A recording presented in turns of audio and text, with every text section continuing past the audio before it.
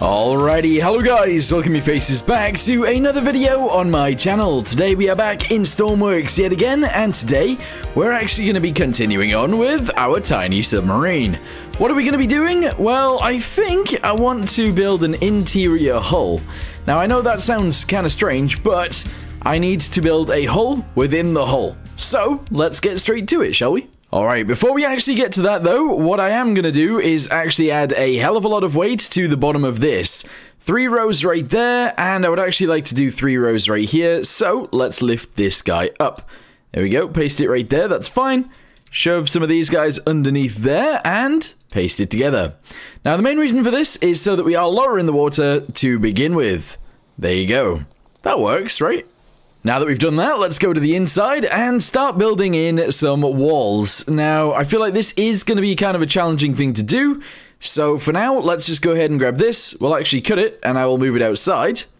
Paste it up there for now, and we'll build in from there. Okay, so I'm thinking we actually go with these guys down both sides, kind of like this. There we go. What that does is leaves the inside bit sort of open. What we can then do is probably add something along the lines of this on the interior bit, and I think that will actually look and work really nicely. I've just moved the gyro a little bit backwards as well because I couldn't actually fit all of this in, but there we go. That seems pretty good to me. From there, we're actually going to go ahead and do this on the top. There we go. And that is a skin on the wall. Very nice. I don't know what it's going to be like if I just fill this in, but let's go ahead and do that right now. From there, I think I might actually move this backwards. Let's cut it, turn it sideways. We'll actually move it backwards to like there, and I'm going to paste it in right there as well. Bit annoying for it to be back there, but it's probably fine. With that being said, I'm now going to cut that off, and our ballast tank is actually going to be all of this as well. That's big. That is very big. At the front, we're actually going to go ahead and cut that even smaller though, because I feel like we should. So, let's go ahead and shove these guys into here like this. Obviously, the ballast tank is going to be there on the side. I'm going to add this guy to here so that it can still come through. I'll fill this piece in so we can't see it. And then this guy right here is going to be very similar too. So, this is all still one ballast tank.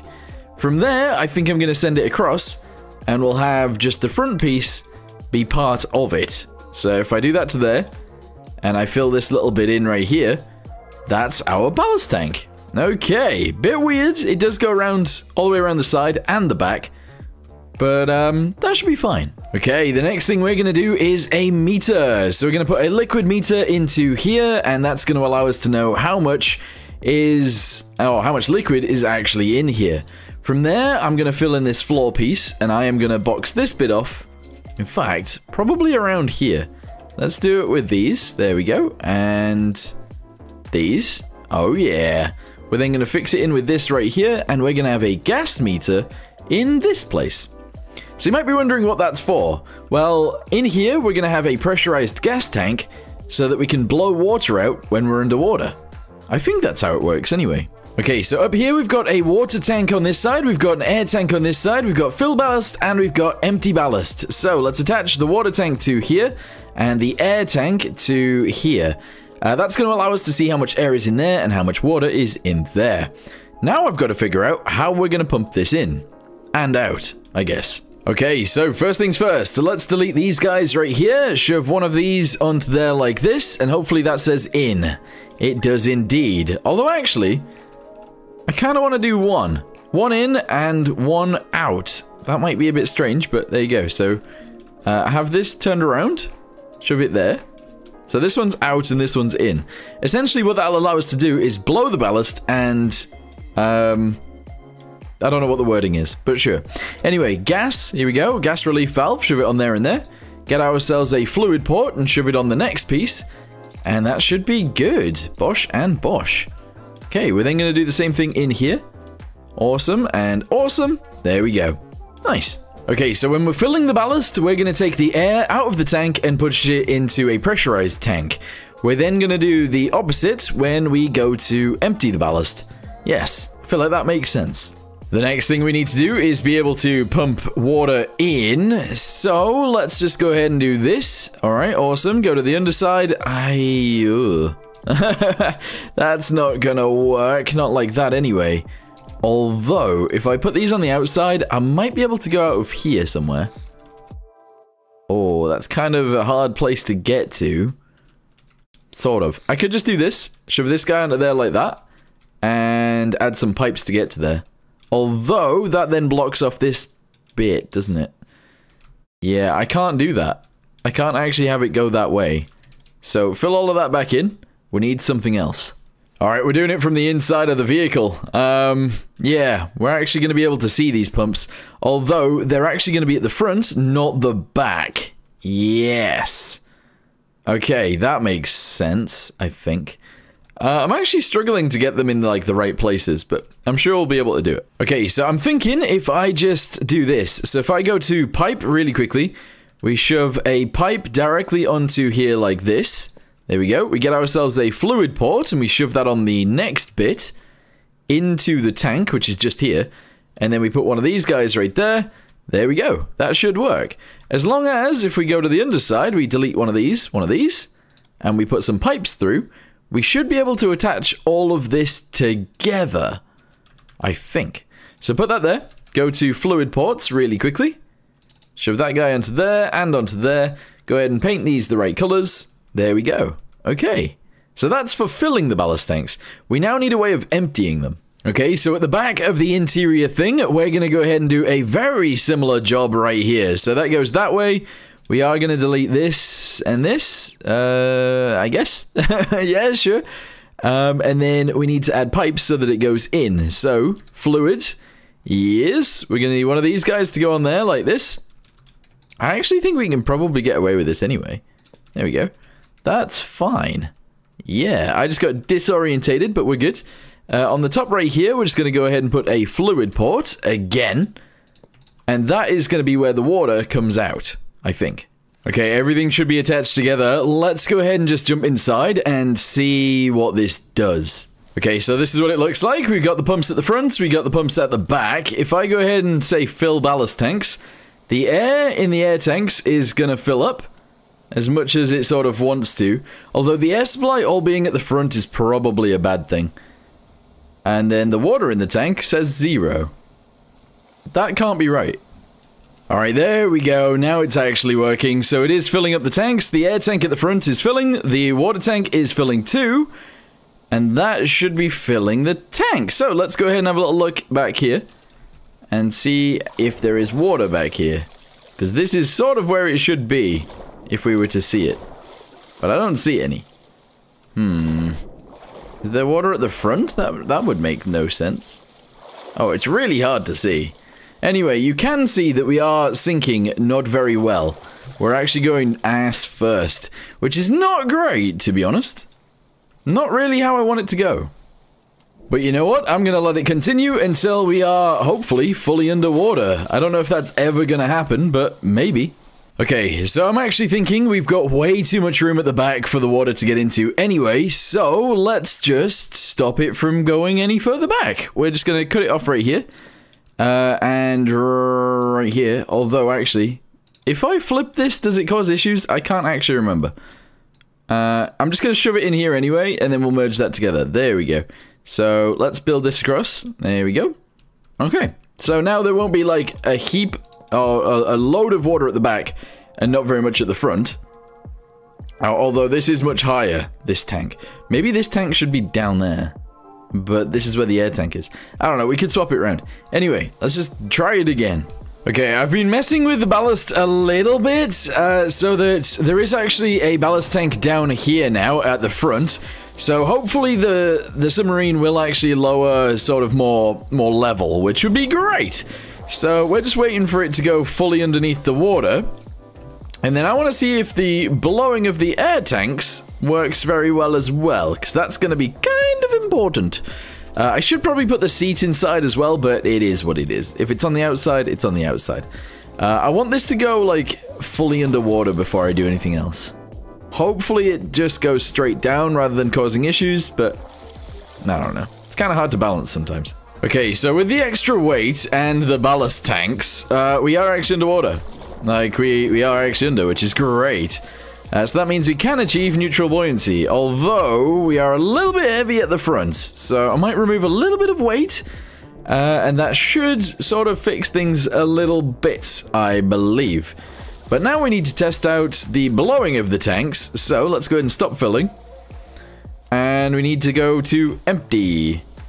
Okay, so essentially what happens is the air inside the air tank gets pushed into the water tanks, and that should push the water tank, or the water out of the water tanks really, really quickly.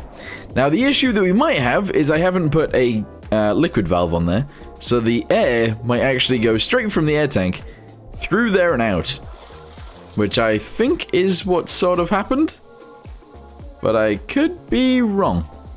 Yeah, but that does look to be the case. So if we look on the outside again, obviously we are ascending again up to the surface, but we need to put some filters on those. Alright, so there we go. It is almost empty, and if we have a little look out the top, this one comes down, this one actually comes down as well, which it shouldn't. We are actually out of the water, kind of. Yeah, I mean, still sort of in the water, but kind of out of the water at the same time. So that's pretty cool. Yes, the ballast tanks work. I don't know what happens now if I say, like, fill ballast tanks. I don't think the air one is going to do too well. But what we should do is put a valve on this, and then we'll be A-okay. Oh, that's kind of annoying. You know what, actually, I don't mind it looking like that. Let's go to pipes real quick. Shove this guy onto there like this, pointing backwards. Go to gas. Valve, yes. Oh, I can't do it that way either, can I? It needs to be another straight pipe. Like that. Then a gas relief valve thingy. Oh, is it liquid? What does this one do?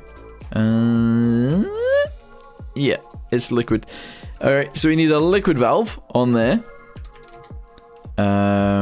Like this. There we go. And then we need a fluid port on the back of that. It could be anything, but I am going to go with the fluid port. Although, actually, I feel like that's going to look better and more submarine-like. So we're going to go with that instead.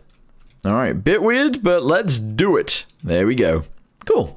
Alright, the next thing I'm going to do is quickly shove this back on the inside, because I feel like I need to, and in fact, I sort of do. There we go. Drop. What the balls? Where's it gone? Come back. There we go. We are going to bring it back in. I'm going to drop it down, and I'm going to put it right about there. Okay, paste it in. Merge this with this, and that is awesome. Okay, let's go back inside and test it again. Oh, before we do anything though, I'm going to go to the interior, and I am going to delete this weight right here, including that one and this one. Shove that block into there, and that's all good.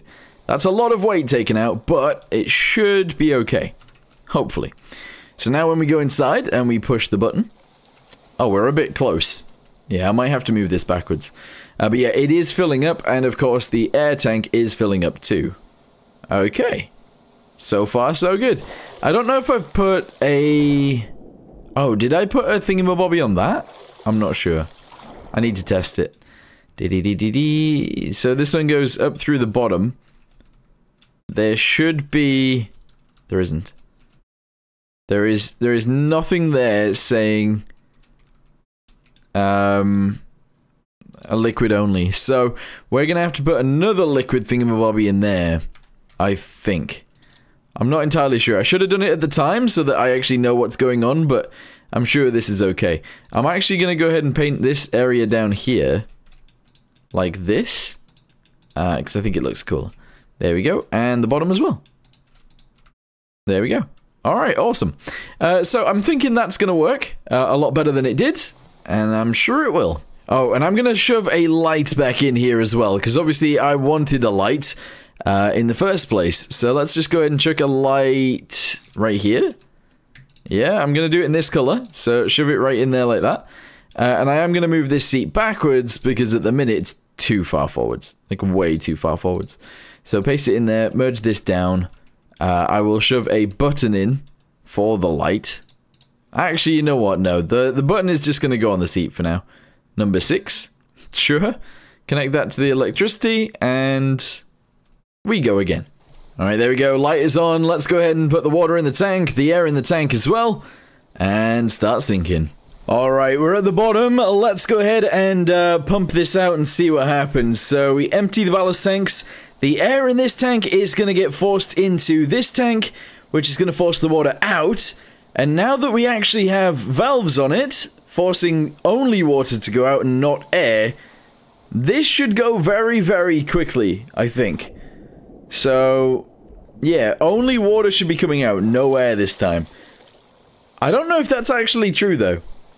I don't know if that's true. Because, it is going down. That is also going down a lot slower than it was last time. But I don't know if it's going to empty. I'm not sure. Anyway, it seems to be working a hell of a lot better than it was, so I'm happy with it. I decided not to blow it all the way out because I thought it would be kind of nice to just sail around for a little bit. And this is us just sailing around for a little bit. I actually really like this thing. It is working out very, very nicely, honestly.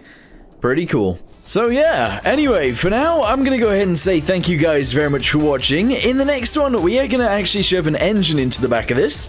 We're probably going to add a periscope, because it sort of needs one. And maybe a front camera that's underwater as well. But for now, thank you guys very much for watching. Hope you guys enjoyed, and I'll see you in the next one. Goodbye.